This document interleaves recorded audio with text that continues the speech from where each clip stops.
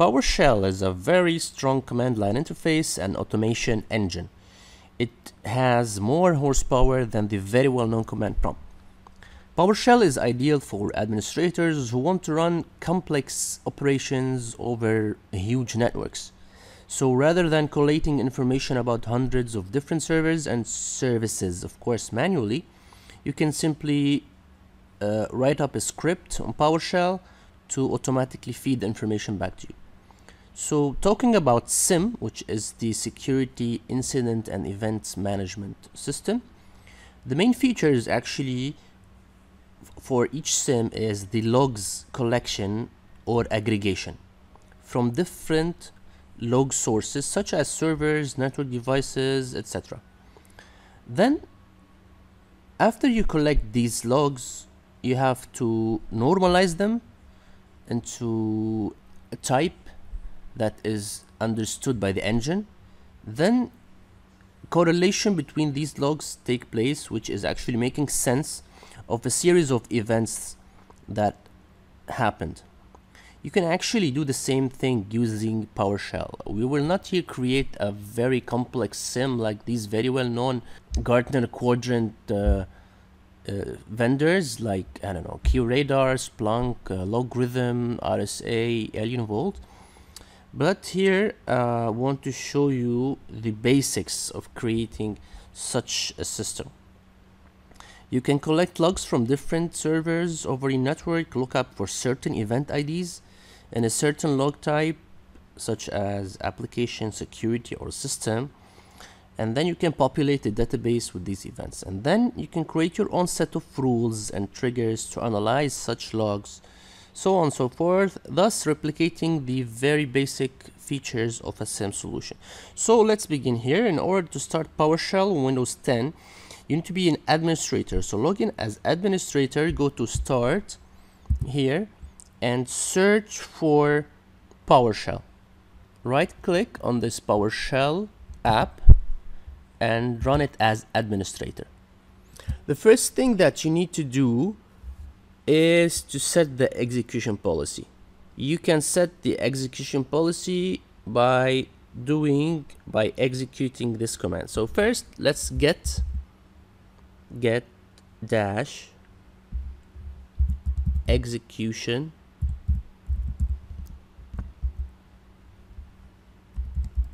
policy.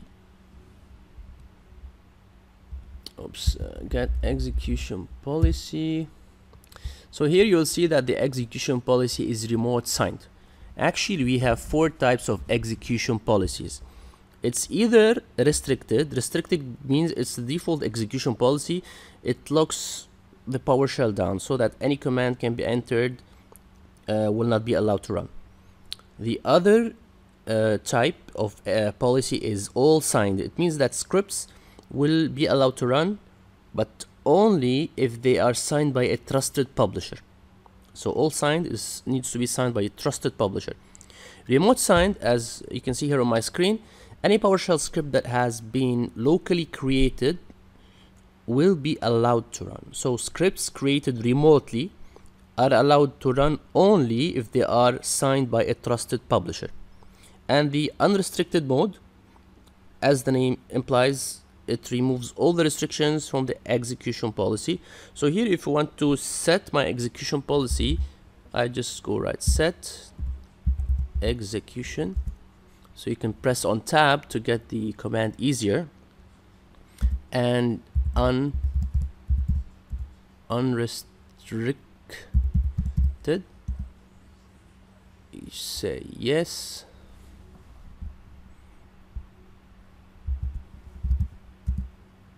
And here you go, you can go again to get the execution policy, and now it's unrestricted. One of the basic commands is to get the event log. So you can issue get dash event log space dash list. So this command will actually get all the event logs here in the system. One of the most common reasons users look at event logs is, of course, to see errors. So if you want to see error event in your log, simply type that. So go to get event log dash you can specify the log name. For example, I want to get it from the system, which is here. This is the system log. And then I want all the error entry type in the system logs to appear. So you can specify the entry type to be error. Here you will see all the errors in your system log.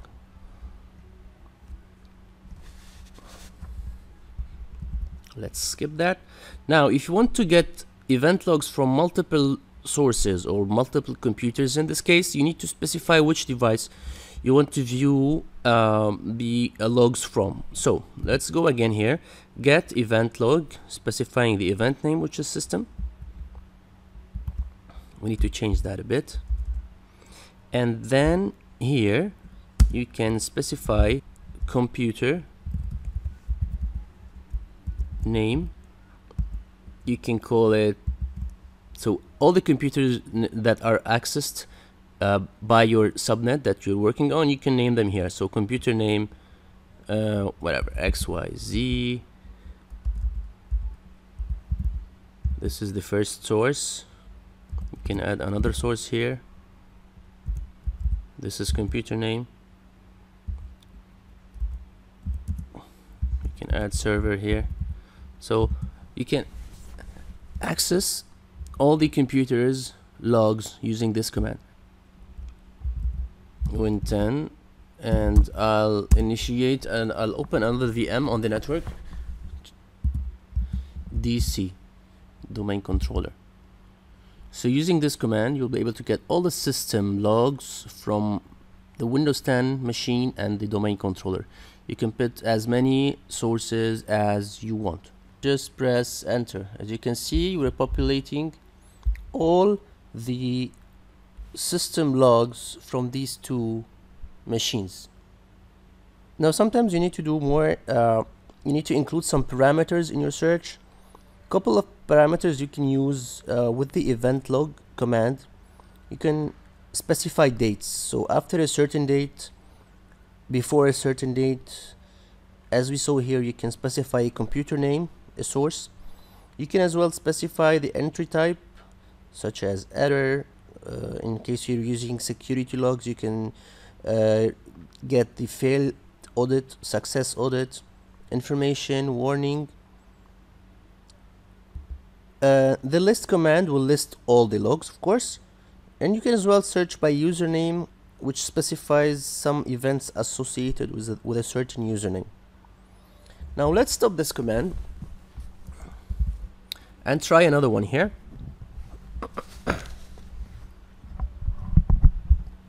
We'll try to make it a bit complex. So using the get event log, I want to get the log name of application, and the entry type in the application needs to be error. So I'm searching all the error in the application log from the sources, which is defined by computer name.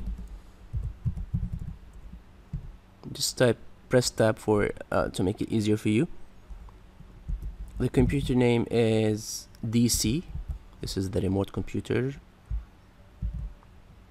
And you can as well here add as many sources as you want. Just open a quotation, write the name, close the quotation, open the quotation, write the name, and then close the quotation. So for the sake of easiness here, I'll just put one source. Now you want the logs after a certain day, so you'll use the parameter of after, and then use the command of get date. So you'll get the current date dot add hours. So if you want to get the logs since 1 hour, so you need to add -1 hour. Fine. So this is the default command here. You get the current timestamp and then you pivot from this time. Now we need to select from this query, select object, machine name, EventID,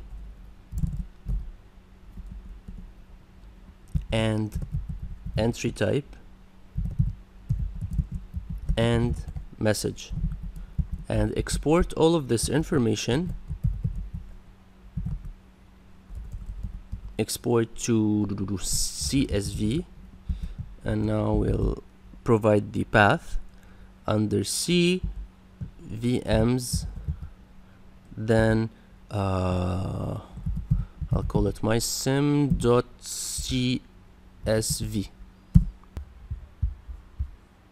Now if you open the mysiem.csv file, you will be able to see this dataset, the machine name, event ID, entry type, and message that we have selected. These are the application logs under the entry type error. You can leverage Excel features such as sorting, pivot table, etc. And you can write your own macros if need be to do further analysis on this file. Now let's look deeper. I have an example file here, sim.ps1. Of course, all the extension of PowerShell ends with ps1. Just open that, and this is an automated, it's more like it's an advanced version of what we've done before, but here we are using the get win event. So the good news is that get win event does allow retrieving events from applications and services. On the contrary, the Get-EventLog only allows the retrieval of the typical application, system, and security logs. So using the get win event, you'll be able to aggregate more sources for your logs collection. Besides accessing application and events log, the big advantage of get win event is performance, and especially when retrieving logs from remote computers. It has a simple filter that is called filter hashable that we're using here.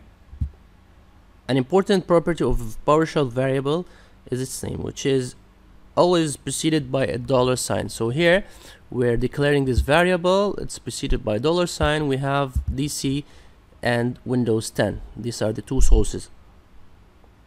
Variables are case insensitive. So like any other scripting language, PowerShell supports array data type. So this is the way we're declaring an array. $search fields, and you declare an @ open parentheses, and you declare the array inside of that. So this actually our search criteria in the data set of the logs. Again, you can create an empty array using this declaration here, and if you want to use combined assignment operators, you can use that here, all event plus equal get event, and applying the filter. It says as if you're saying that all events equal all events plus this command here. So it's the basics of programming. In this scenario, we want to search for a specific event ID on many different servers, so we'll be able to easily see that the events were happening on multiple servers at the same time. Here our criteria is searching for event ID number 12 in the system command. So how to run the script in PowerShell? A script is essentially, as I said, a text file with a PS1 extension. If you want to create a new script, just copy that, paste it in a notepad, and save it as PS1. Now to run the script, simply you can just double click on that, or you can run PowerShell here.